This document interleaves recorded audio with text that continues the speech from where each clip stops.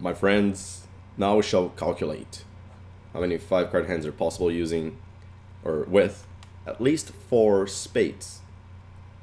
How many spades are there in a deck of cards? 13. It's just one full suit, and 13 cards per suit, so 13 spades. And we want at least 4 spades, which means that we want, well, it's a 5-card hand, so we want either 4 spades or 5 spades. My handwriting is horrible today. So, because of the word or, what we're going to need to do is essentially add 4 spades, or how many combinations we get with 4 spades, and the amount of combinations that we get with 5 spades. Okay? So for the 4 spades, we need to select 4 spades, and of course, 1 non-spade. Then the or, 5 spades. And in that case, of course, 0 non-spades. But we don't have to worry about that because, of course, we're selecting none of those. So 4 spades, how many ways can we select them?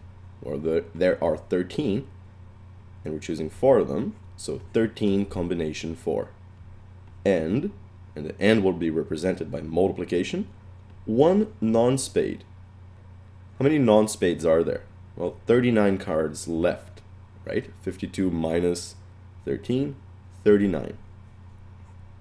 And from those, we're only selecting 1 of them. So 39 combination 1. Or, so we add now. So the and multiplies and the or adds, essentially, for this type of question. And now 5 spades. We have 13 spades in total, choosing 5 of them. Great. So I'm going to work this out with the calculator. 13 combination 4 is 715. 39 combination 1 is just 39. And 13 combination 5 is 1287.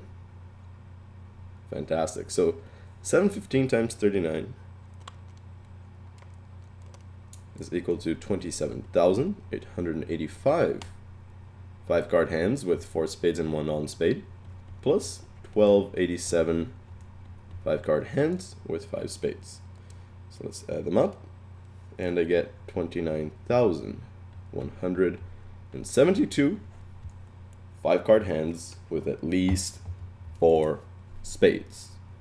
If you're required to use the formula and not the calculator to figure out and calculate combinations, I recommend you visit our factorials page to practice. Good luck.